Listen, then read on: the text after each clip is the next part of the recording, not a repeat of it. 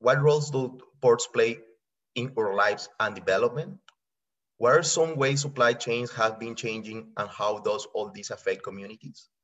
Today, we will have the opportunity to explore these questions through the experience of our panelist experts. But before to start with the presentations, a kind reminder, please pose your question using Slido. You can simply enter the code shift 2022 on their website, and the Q&A question section will appear. Please feel free to vote questions you like. Well, now I give the floor to Tyler to start with our first presentation. So please, Tyler. You're mute, Tyler. Awesome. There we go. Can you hear me now? Thank you very much. It feels like a combination of, it's been forever since I've been at Dalhousie, and it also feels like I was just there yesterday. But I really appreciate you guys calling me a quote unquote expert in this. You know, I just graduated from Dalhousie School of Planning myself 2 years ago in 2020 from the Bachelor of Community Design program. Since then, I've started working at the port, and it's been a pretty interesting journey, to say the least, no pun intended. But hopefully you guys out there find this interesting. And I know when I went through the planning program, we didn't talk overly much about the port. So hopefully this will be a good introduction. And if you guys have any follow-up questions, even after this panel discussion, my email is there. So feel free to reach out with any questions you might have. So to start off, you might be wondering, what is a Canadian Port Authority? So essentially, in 1999, the Canadian government established what's called the Canada Marine Act. And you can kind of compare that to maybe like the Nova Scotia Municipal Government Act. So it's what port authorities in Canada use to kind of govern their decisions and how they run the business. And I say business because we aren't, I guess, technically a quote unquote government organization. We're an incorporated organization that does operate at arm's length from the government, meaning that we do have to be completely self-sufficient. We aren't, reliant on government handouts and whatnot. We have to kind of we have to ensure that our business model is, managed in such a way that our assets, we can take care of everything ourselves and use the money that we get to go towards all of our infrastructure and community projects that we work on. And speaking of our assets, here's a map of what we are responsible for managing under the Canada Marine Act and our letters patent. The yellow color is just some major stakeholder partners that we share the harbor with, but all the green circles there you'll see is our property. And for us, we manage just over 265 acres of federally owned land, and everything that you see from McNabb's Island there is what we on the water side have navigational jurisdiction over. So we ensure that any kind of ships navigating through the harbor go through our checks and balances to ensure that what they're carrying, whether or not it's dangerous goods or food or any kind of construction supplies, they all have to be checked through our systems to ensure that there's nothing that they're carrying that we wouldn't want in our harbors that is going to be damaging to our coastal environment here.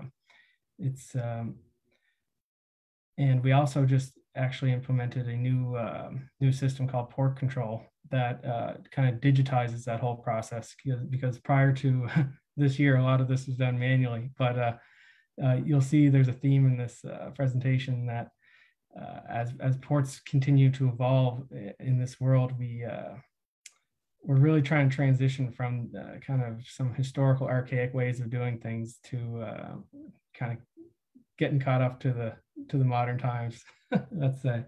But yeah, so other than the container terminals, which a lot of people I think associate the Port of Halifax with, we are also responsible for managing two non-containerized terminals, which are responsible for RoRo, which is roll-on, roll-off cargo. That's all. The Halifax Grain Elevator is also a part of that general cargo property. And something else that we have is the seaport, the Halifax Seaport. So that has a kind of a dual function. One, it serves as kind of the home base for crews in Halifax, but it also serves as a sort of buffer from the community to the container terminals. So there's always been kind of this tension between the terminals and the adjacent landowners. But hopefully, you know, through operations of the seaport, it provides a little bit of buffer. And yeah, so that's kind of an overview of what we own in the harbor, and how this translates into the real world is how our facilities are able to connect Halifax and Nova Scotia and Canada to the rest of the world. So this is a screenshot here of all the ships that were en route to the Halifax, Port of Halifax last year there. And you can see that, you know, ships from all across the world go through the Port of Halifax. And one of the key reasons why is you'll see that orange dotted line there is part of what they call the Great Circle route. And that goes from the Mediterranean Sea over to New York. And it's the beauty about the Port of Halifax is that we are actually on that Great Circle route, and we are the first port into North America and the last port out of North America. So we see lots of traffic from Europe, from India, all across the world travels that route. And we just so happen to be in a close enough proximity to take advantage of it. Something that, so talking about the proximity, I guess, we are able to catchment area. Our products are able to go primarily to the Atlantic Canada, but we also serve Quebec, Ontario, and the US Midwest, like Chicago. And it's very important that we're able to serve all these as parts of Canada. And I think we're going to see that importance kind of highlighted here in maybe some of the conflicts that are going on between Ukraine and Russia. It's still early days, but you know, we're seeing the banning of ships, and I think we're going to see lots of exports from Canada going over to Europe to kind of help out what's going on over there. So it's interesting times for sure. I think I'm going to move on next to just the overall economic impacts of the port and the journey of goods. So last year we contributed $3.6 billion to the total economic impact of Nova Scotia, and that includes both direct and indirect money. So like direct costs, direct would be, you know, like cruise ships coming into Halifax and the employers who are directly associated with port operations. Indirect would be the tourism business owners who are out in Peggy's Cove and in the valley who benefit from operations at the port.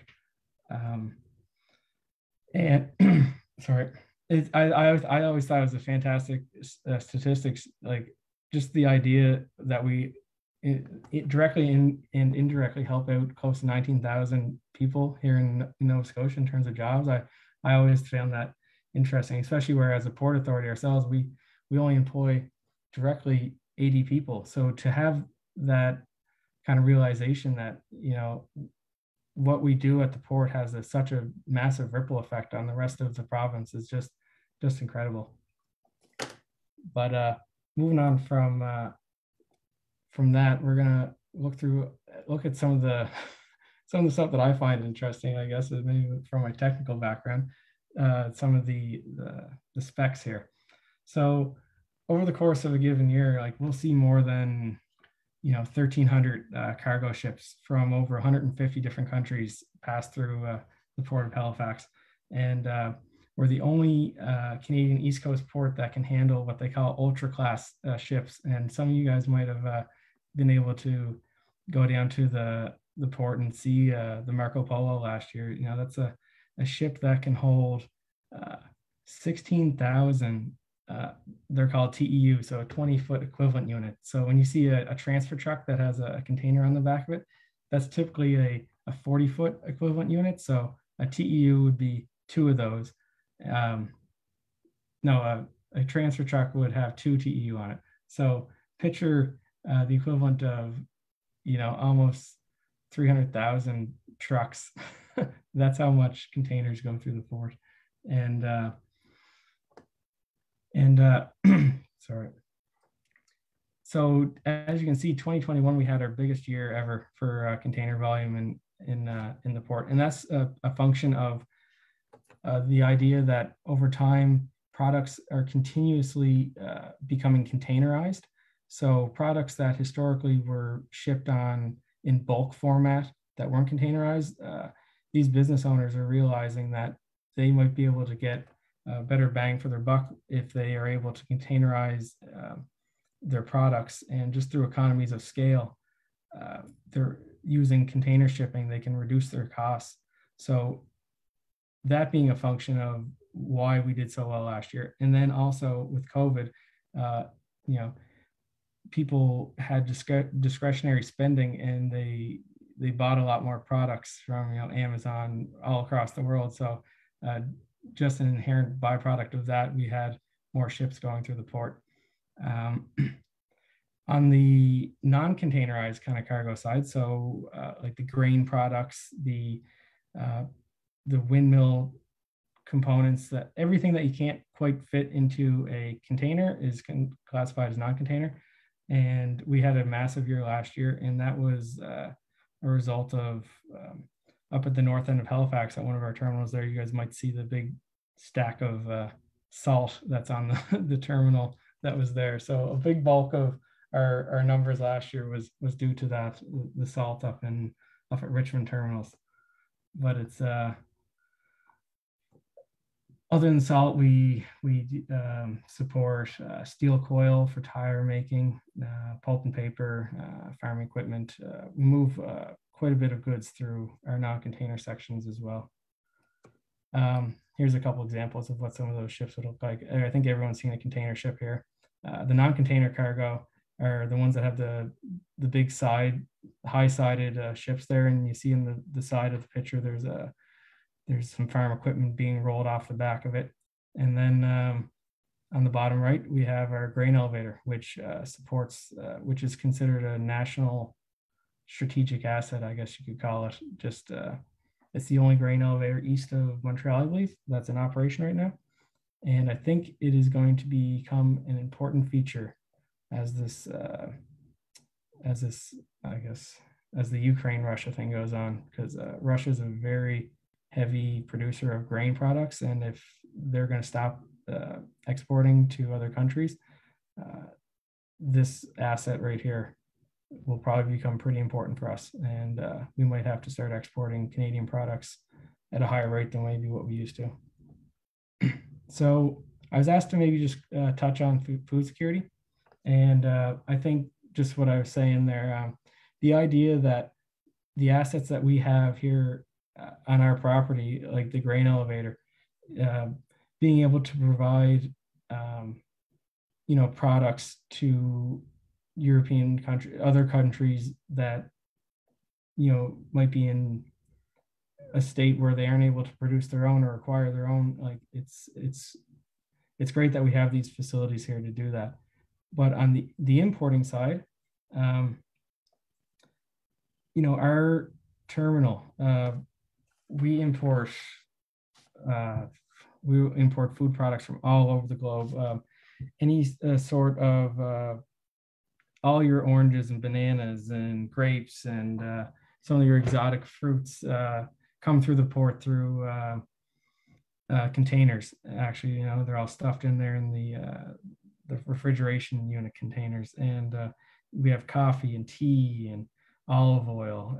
We got New Zealand lamb and Australian beef. You know, the list goes on and on. I could talk about this forever, but essentially, you know, without the port, you know, Canadians would have a hard time, I think, I guess like East Coast Canadians would have a hard time kind of acquiring these foods from other places around the world. In terms of exports, food security wise, the Port of Halifax is really able to help local farmers because get their products to the doorsteps of other countries as well. You know, just Atlantic Canada just isn't a big enough area for these farmers to be selling off all their product and, you know, getting a good return on their investment. So a lot of these farmers are only a couple hours away by truck from the port. And in reality, if you think of it, you know, a couple hours from away from the port is really a couple hours away from anywhere in the world, right? You know, you get your products to the port and we're able to take it wherever you want. So it's just amazing. It baffles my mind because we didn't talk about this too much when we were in planning school, and I've learned all this since I got here, and it's quite mind-boggling just knowing how close we are how closely we are connected to the rest of the world. And yeah, I guess to wrap up a little bit, this kind of transitions into what the future of goods movements is going to look like. Like I said, historically, ports have just been these interfaces between getting product from A to B in an efficient manner, because a lot of you know, road networks and air networks weren't established you know, a couple hundred years ago. You know, it's like shipping was one of the only ways to really get products around. And over time, we've seen through the increases in technology and the increase in ship designs and just the internationalization of cargo, it's we're slowly transitioning through these generations of ports. And right now, Halifax, we consider ourselves kind of like a 4.5, almost a 5th generation port. Right now, we're almost just like a fancy landlord who leases our land to the container terminals and let them kind of look after a lot of the operations, and we'll collect the money and sit back. But as we look past in the past, like, it's just sitting back and collecting money just isn't going to do it for any organization going into the future. You know, we have to be active participants in our community. We have to be active participants in creating a good environmental stewards of the land in our harbor. You know, it's I'd like to say we're getting there, and it's going to take a little bit of time and effort, and that's what makes working at a port so interesting, is just being able to be on the forefront of making an impact on how goods get passed through Halifax and Nova Scotia and Canada. And it's been a great journey so far. And I know I just scratched the surface here, and you guys probably have like a ton of questions, but I really appreciate you listening to me here. And like I said, if you guys want to reach out, feel free. And I'm sure the organizers here have my contact information. So again, thank you very much for having me. And I'm looking forward to hearing from the rest of the panelists.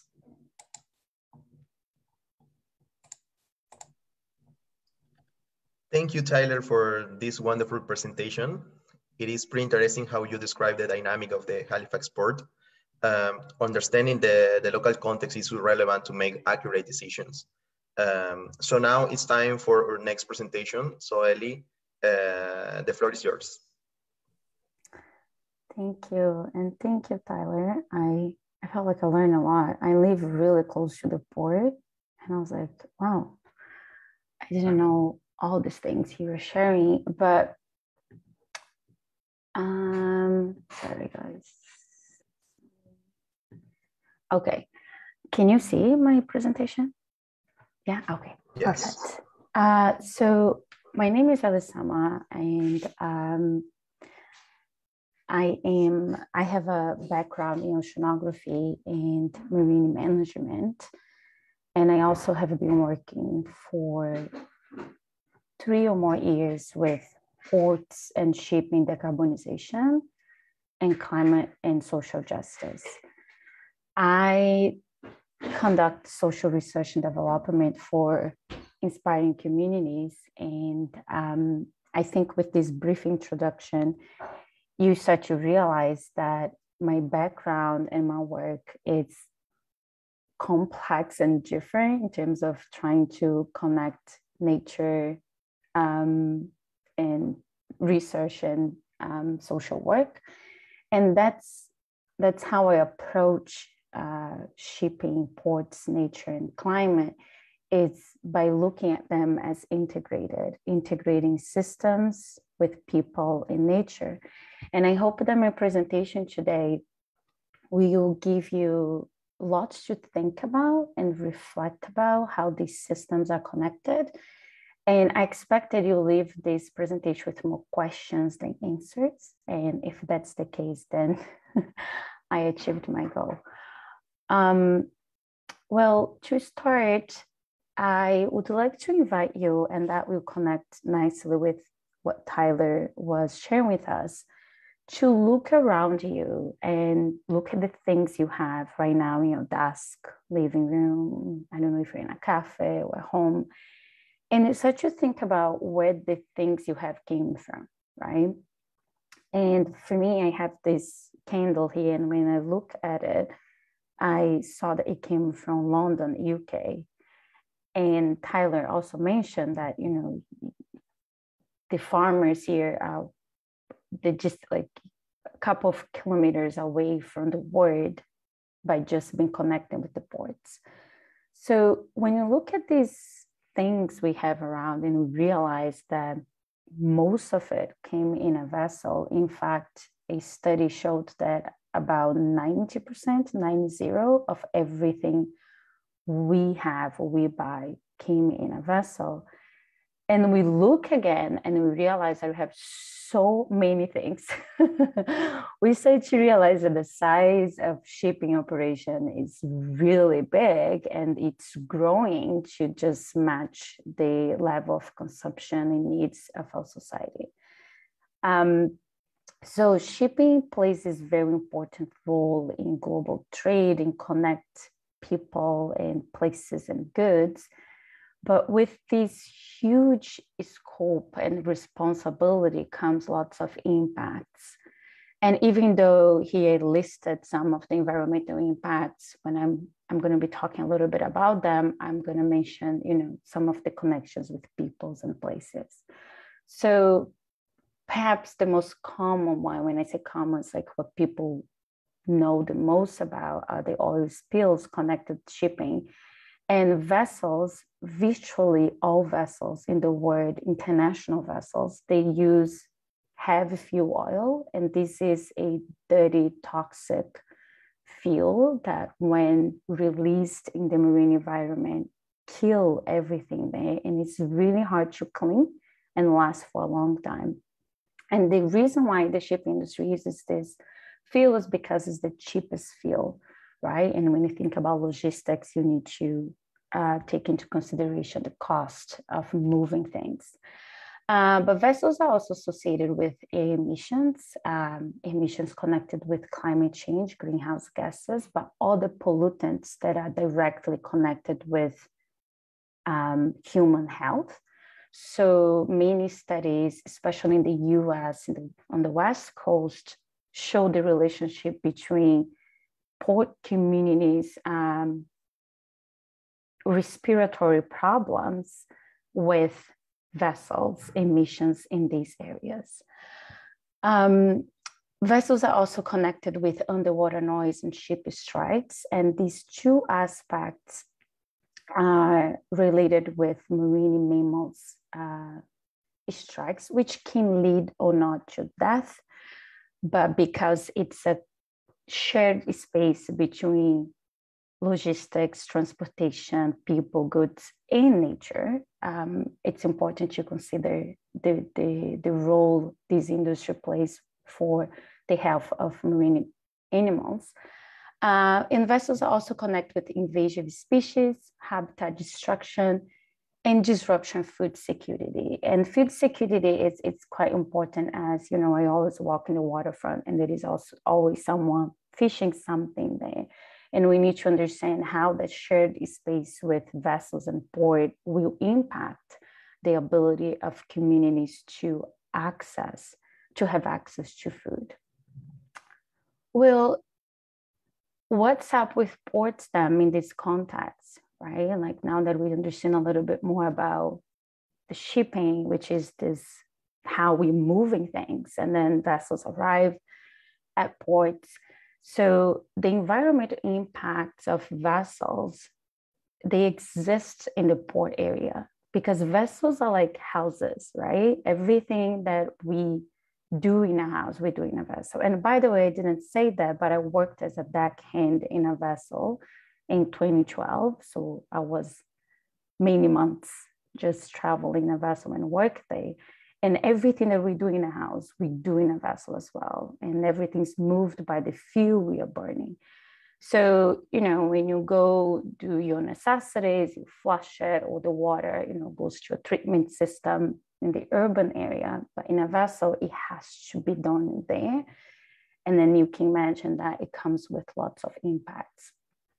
But also ports are positioned in a place that's a very interesting and unique one, because shipping in the middle of the ocean is just so hard to regulate. Imagining trying to cover the entire ocean to be regulating what vessels are doing. It's virtually impossible. But then when they arrive at ports, you can not only regulate what they are doing there, but you can check the books and see what they did before, right? So ports are this very interesting space where we truly connect the dots between the marine systems and on like land-based ones. But ports also have impacts on their own. As Tyler showed us, and the scope and area and size of operation.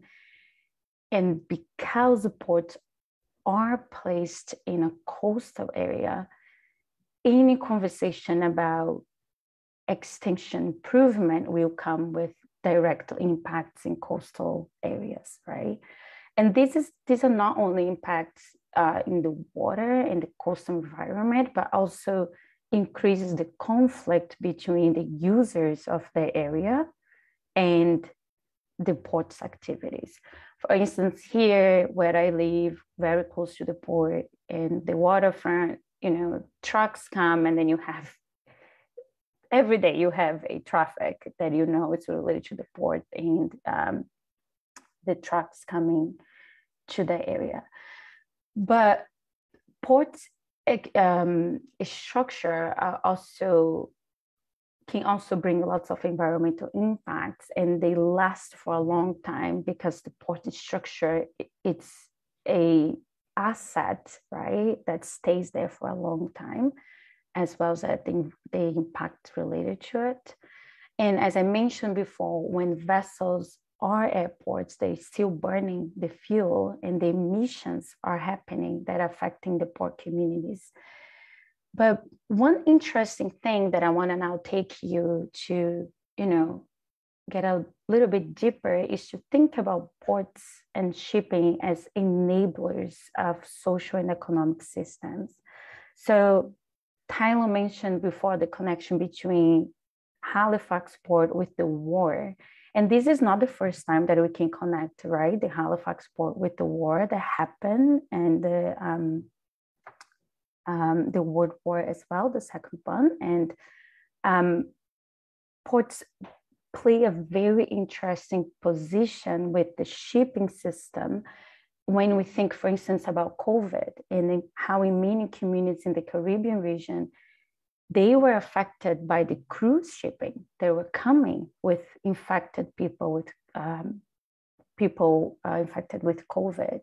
But if we go a bit before, back, you know, in the 16th century, and we think about the enslavement trade system, we're going to see how shipping and ports played such an important role in keeping that system running. The only way that, you know, free people moved from Africa to other parts of the world to become slaves there was because there was a system of shipping and ports enabling that operation. So I'm checking the time, and I think I'm okay with time still, but this is my my last slide. Yeah. And this is not supposed to be an exhaustive list of challenges and opportunities, but to give us a little bit more to reflect about and connect the dots we're discussing here. But when we think about, you know, the future of goods and connected with the present, we need to think about ports and shipping in the context of what society want to see in the future, right? Because it doesn't matter if we're trying to change the pieces and we are not trying to change the scope of it. And when I say that, I refer, for instance, to consumption and how much we are actually moving and what we are moving. So we are seeing some shipping companies, for instance, refusing to carry coal because, you know, in terms of climate change, coal is very damaged. And we see the industry imposing a rule that connects directly with a transition to decarbonization. And ports are just so well positioned to play that role as well. So when we think about decarbonization in a future where the systems that move goods around the globe are green, the investment in this system, 90%, 90, will happen on the land and not in the ocean itself. So we're talking about infrastructure on the land side that will support the system in the ocean. So ports are just so well positioned to bridge this gap. So when we think, for instance, about air emissions connected with ports communities, if ports are connected with a renewable energy grid, vessels could plug in, and instead of burning fossil fuel, they would be using the energy from the ports, right? But again, the ports need to use an energy source that's renewable. Otherwise, it's just burning oil elsewhere and not in the port area. But another thing, when we think about ports and marine animals and that connection between nature, wildlife, and ports, they also play a very important role. So as I mentioned before, underwater noise and ship strikes can be regulated by ports when they create what we call slow speed zones. And underwater noise and strikes with mammals are directly connected with the speed of vessels. So on the west coast of Canada in BC, they have they mapped out the routes of, you know, whales and other marine mammals, and where these migratory routes connected with vessels lanes, shipping lanes. And in these areas, they created a slow speed zone. And that decreases by half the chance of a strike killing a whale if there is an encounter between a vessel and a whale. Ports can do that not by only creating mechanisms that say stop, but also by incentivizing vessels to do the right thing. So we have seen in many ports, taxes being reductions in taxes and how much they charge the vessels if the vessels comply with environmental regulations related to greenhouse gas emissions, for instance. But in terms of governance, ports are, I could call ports like a cool bar where everyone wants to go and have, you know, a great conversation. Because if we think about the pieces and governance structures of ports, they are just so well positioned to bring different stakeholders to the table and discuss local and regional sustainable practices for the ocean and also coastal communities. As Tyler mentioned, you know, ports are positioned here, but they are connected with rural communities and other communities across the province. But this structure of, you know, having different pieces, land, marine, and, you know, levels of government thinking and managing ports can also be a barrier, right? Because we have too many pieces and it's hard to say who is accountable and responsible for what. And ports, as I mentioned before, they are collaborative in nature, but it's still a piece with communities, and especially community understanding of ports' impacts and making the connection between, you know, public health, emissions, and operations in port and marine areas. As I mentioned before, these connections could be directly translated into improvement of air quality for these coastal communities. And I think that's it from my end. I tried to make sure I was on time. And I am happy to take any questions, and I really appreciate the opportunity. So I jumped straight into the presentation because I want to make sure I'll not spend more than I had. So thank you. Thank you, Ellie, for this great presentation. Thank you for exploring with us the role of challenges, impacts, and opportunity of ports. Certainly a very interesting topic. Okay, last but not least, we have Dr. Hassan for the next presentation. So please, Dr. Hassan, start whenever you like. Thank you. Can you see my slides? Yes. Wonderful, wonderful. Hi, everyone.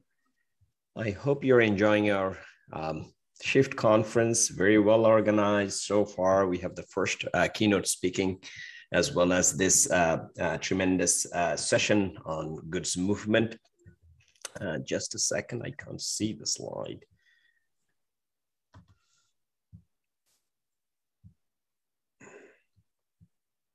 My apology. Perfect. And we have already heard from two of presentation thus far, and one directly from the Port of Halifax. And Tyler did a very good segue for this presentation as well. At the same time, our second panelist offered a very great synopsis of different costs and benefits of the port, including some mention of emissions and other social costs when ports are nearby.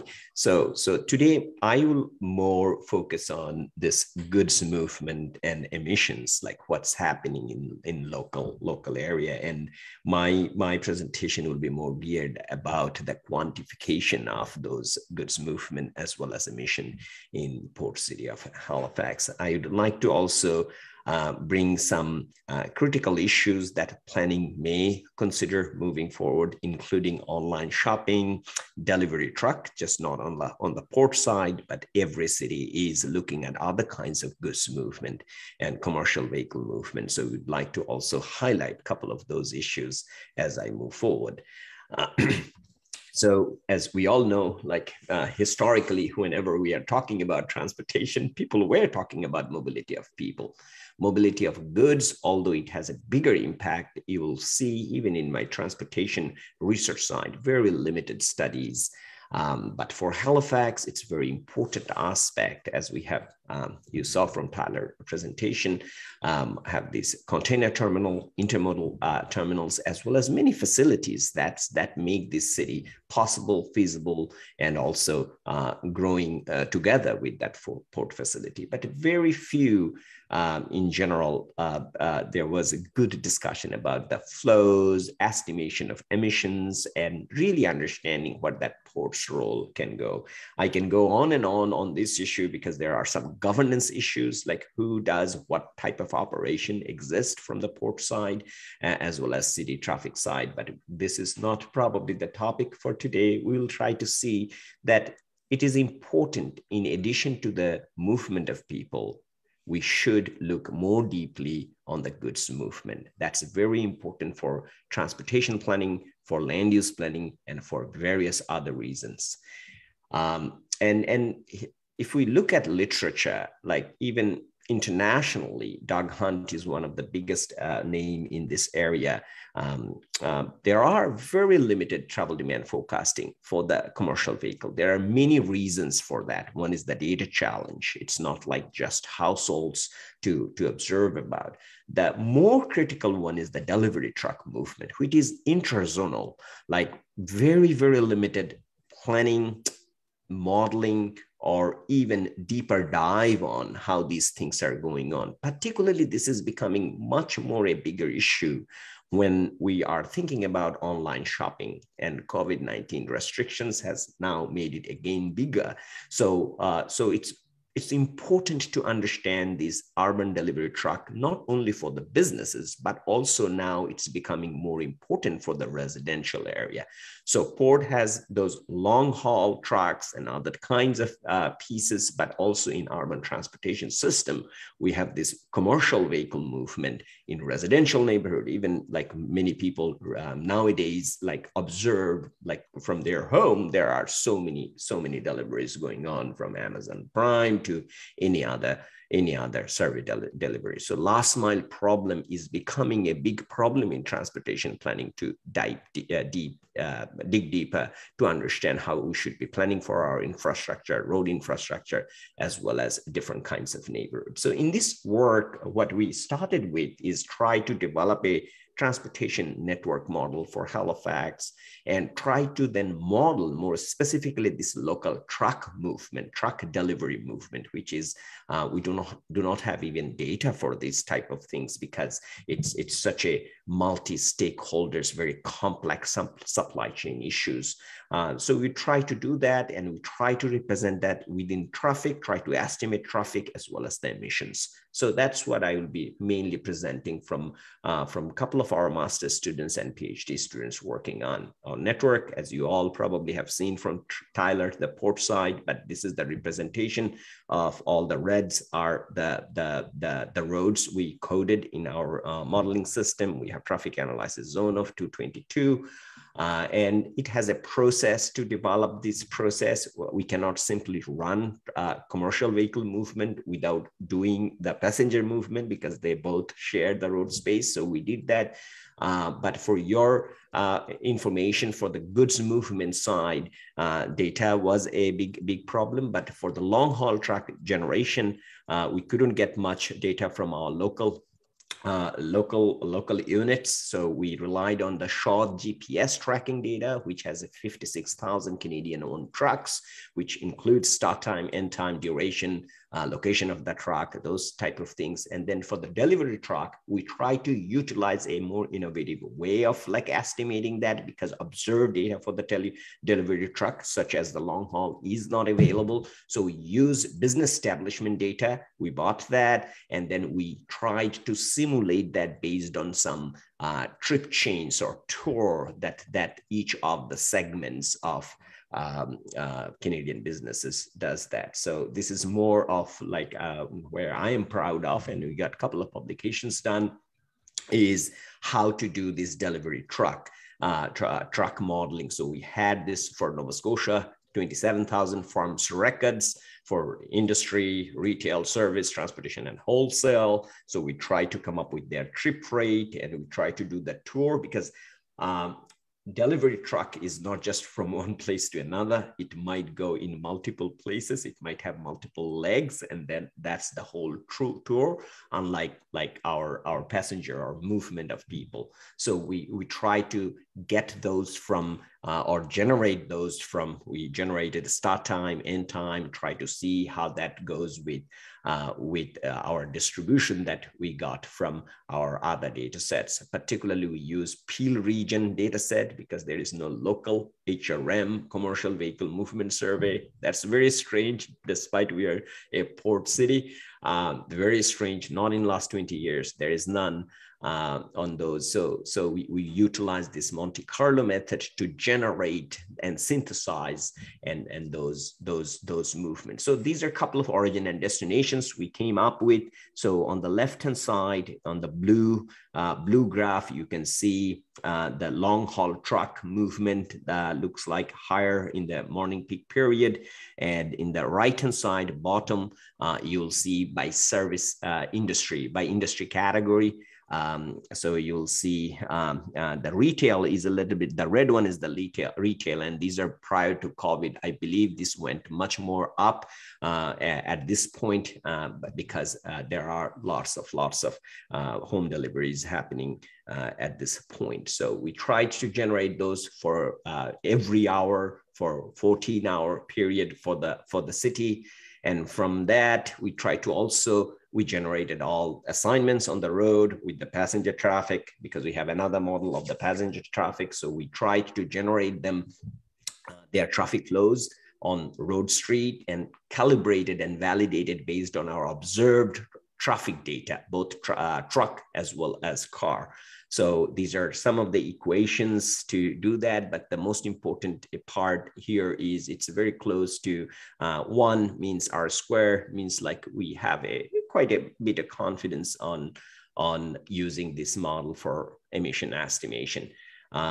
And we did much more work, and don't worry on those. These are mainly for the PhD student for getting their degrees, but they try to develop some sort of methodologies to see those calibrations and validations make sense from our point of view. Then we started looking at the results, trying to visualize those spatially. So if you look at the trip production and attraction for the long haul truck, you'll see mainly concentrated in the port area. In the port area, from the zoomed one, you can see the interesting one is the delivery truck, because it was never done even in various places around the world. So you'll see the last two graph shows, I believe, the wholesale and the services is the middle. So you can see where the delivery truck tour legs are produced in different areas, mainly our urban core,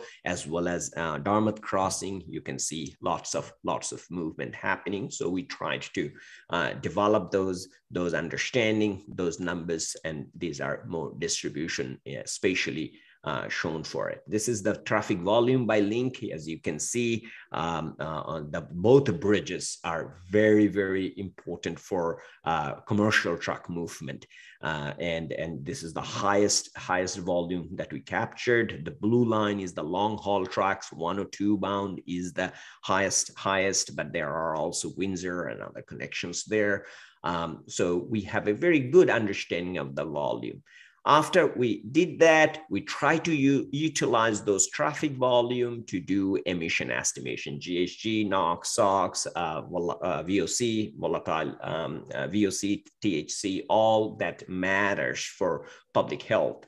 And this is the results of that per hour in HRM. So you can see for each hour delivery truck contributions, long haul truck contributions for GHG, COX, NOx. And this is very important, like which one of our speaker really mentioned about. Since port is in the down peninsula, like most of these emissions are happening through those residential areas, commercial areas, street pathways. So in certain way, we don't realize our port is much more intrinsically related with our daily lives and with our daily commute and walking, biking in the peninsula area. So you can see tremendous amount of particularly long haul diesel. Diesel is one of the biggest contributor in terms of emissions, GHG gas emissions and other kinds. But local delivery truck also have some contributions there too. And you can see we also split up urban, suburban, and rural areas 5 times more in the urban core. So see, that's very important to look at carbon dioxide, SOx, and our population is also very concentrated on that area. So we need to really rethink about like what should be our truck route or alternative truck route, or even sometimes some more bold ideas about relocating port or looking at other alternatives to minimize those harmful impact, particularly PM 2.5 and PM 10. Those are very harmful emissions for the public health point of view. So key findings, of course, is a majority of total truck is produced 53% from urban core, and lots of long haul truck and lots of delivery truck. That surprised me though, 43.9%, but I believe this number has shifted enormously or significantly during this online shopping surge, local deliveries. So we'll probably do another study very soon just to understand what's going on in suburban areas in terms of delivery truck. We at least have the modeling framework. Bridges are very important. So those are critical infrastructure, particularly from a commercial movement point of view. And a long haul truck, their contributions to emissions is high, and we are very highly polluting area, particularly for the commercial truck movement. We do not realize that, or even I haven't seen much of those recognitions in various planning documents in HRM. For the planning and policy consideration, I think there are needs to seriously think about our truck routing. Right now, the Hollis Street, like there are dedicated truck routes, so those are very important. And I touched on the relocations or even rethinking about our port and policies guiding delivery trucks. I think this is very important. Particularly with the change in our shopping habits, changing various kind of things that in the suburban and rural area, and delivery truck movement, modeling, observation, data collection. That's another piece probably we need to start looking at so that we can make informed decision. Online shopping, COVID-19, this is, I already mentioned about that. I think this is one of the biggest area for us to emphasize for journeys with goods, because it's evolving. The evolution of delivery truck, the evolution of commercial movement trucks. Even you can see Amazon has ordered 100K trucks from Rivian in electric vehicle trucks. So we need to start thinking through electrification of those fleet, and also thinking about how we can manage delivery trucks, since our this habit is changing. So the goods movement, not only with the port, but also within communities, are becoming much more important. Thank you very much for listening to this. And my acknowledgement is Pauline and all the terrific graduate students who work on very cool stuff. I learn a lot from them every day, and also try to guide them to learn more about our city. Thank you. Thank you, Dr. Hassan, for your presentation. Grace has the other presentations. We really appreciate your enthusiasm for sharing your knowledge about such an important topic for planners. Then we don't have too much time, but we will move quickly to the Q&A section. So I would like to start with the question with more likes. So the question is, what impact do you think sea level rise will have on goods movement, particularly ports? Are any mitigation strategies being planned to address them? Whoever wants can start.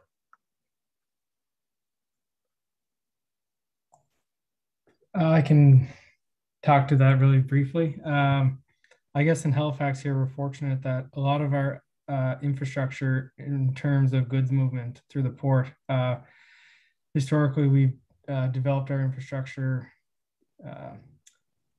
quite a bit above the high watermark. So right now, I wouldn't say we're in too much jeopardy. However, we are cognizant of all the studies of sea level rise. So when we do implement new projects on our property, we ensure that the longevity of the product or of the projects are in mind when we're developing them, when we're designing them. So yes, we are designing to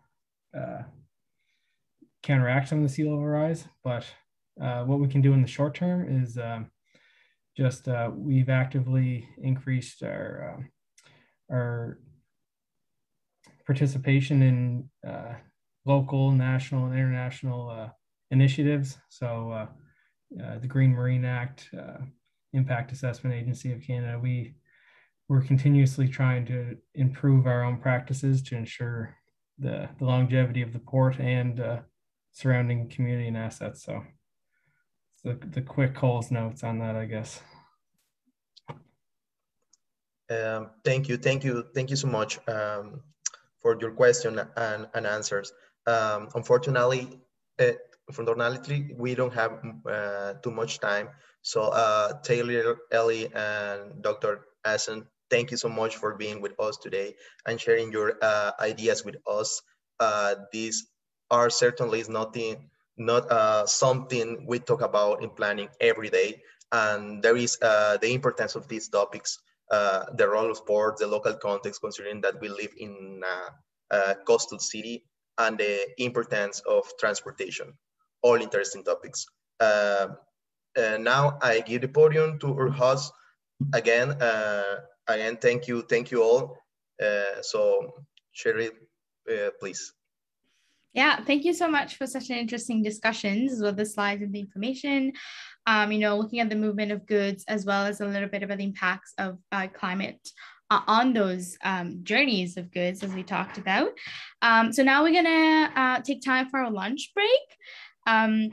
Thank you so much again for this very interesting discussion. So we'll be back at 2 p.m. And our next theme is gonna be the Journey of Places, which has a different Zoom link.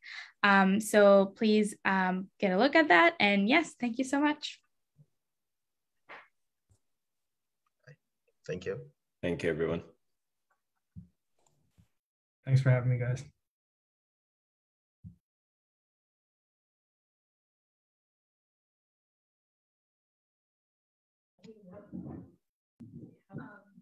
Yeah.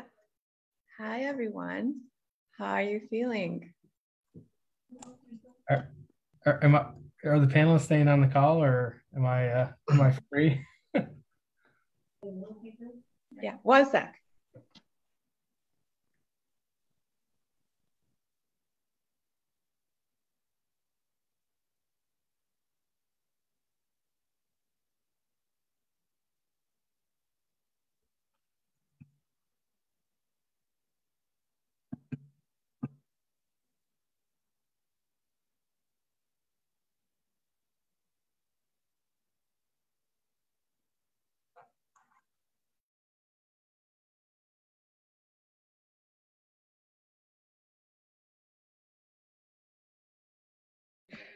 Okay, now everyone's gone.